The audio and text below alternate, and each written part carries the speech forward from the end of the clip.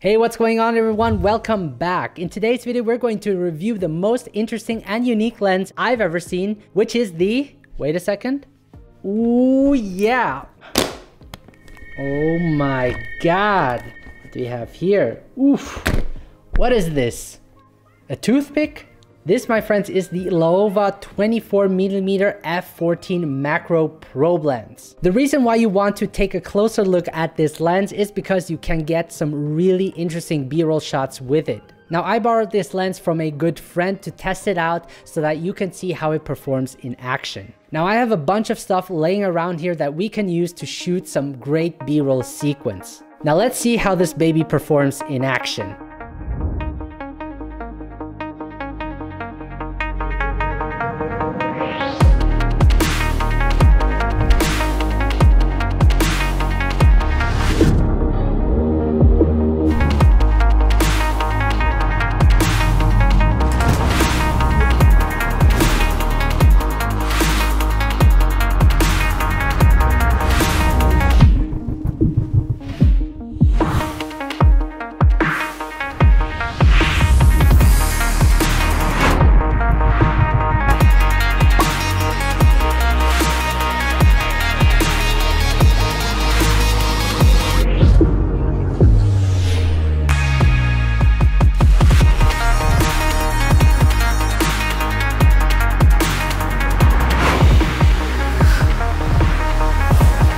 Alright, now that you have a good idea of how awesome this lens really is, let's talk about it a little bit more. The Laowa 24mm probe lens is fully compatible with full frame cameras. It feels good when holding it in my hands and has a solid metal design to it. Now, there is no autofocus on this lens, meaning that you have to focus manually. Also, the aperture can only be controlled on the lens and not on the camera. Now, focusing on this lens works pretty well, and I don't find it too hard to find focus even with its small aperture. What's really impressive is that you can focus to infinite, meaning that everything that is in the frame will be in focus no matter how distant it is to your lens. So you can capture some awesome wide angle video as well as super macro shots. So you have everything in one. What really stands out from the other lenses is the design. I mean, look at it. The traditional macro lens usually have longer focal lengths and focus distance to really keep you away from the subject, which can be good for not having shadows in your shots,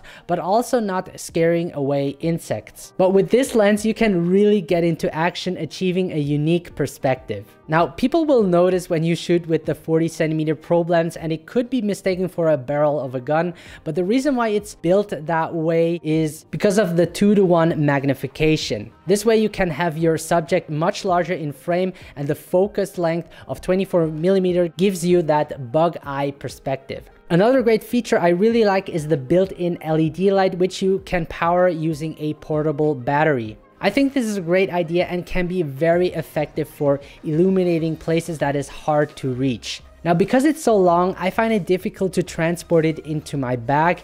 It doesn't really fit properly and takes away a lot of the space. I prefer transporting the lens with the metal case that is included. Even though the lens is certainly large, it doesn't weigh that much. It's around 474 grams. Now, in terms of image quality, I find it overall really good. For video, the 24mm produces a very pleasing look and gives a cinematic feel to it. I love how you can get really close to the subject and maintain sharp focus. Because this is a dark lens, you do lose a few stops of exposure because of the length of the barrel. In many cases, I had to shoot the video with an ISO as high as 3200. Shooting at an f14, which is the maximum aperture, allows you to have a shallow depth of field than usual macro lenses, but keep in mind that it will need a lot of light to compensate for the reduced light hitting the sensor. A great feature the lens has is that the front barrel is waterproof, which is great for beverage commercials or shooting in water general. Now, you can't put the whole length into the water because of the USB input, which is used to powering the small built-in LED light. So keep in mind to not go beyond that. Now, here are some tips I came up with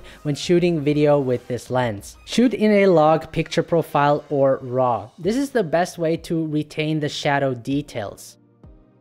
Don't use the crop factor because this way you will lose that wide angle macro. always try and shoot full frame with this lens. Shoot at 60 or 120 frames per second to slow down your footage. This not only looks great for creating speed ramps, but also increases the stability of your video in post. If you're in a studio, use powerful studio lights. If you're planning on shooting outside, take a small video light with you so that you can properly place it in front of the barrel, combining it with the ring light for good video lighting. Use a tripod or a slider to increase the stability of your video. If necessary, increase the ISO. This can really help you get a better image.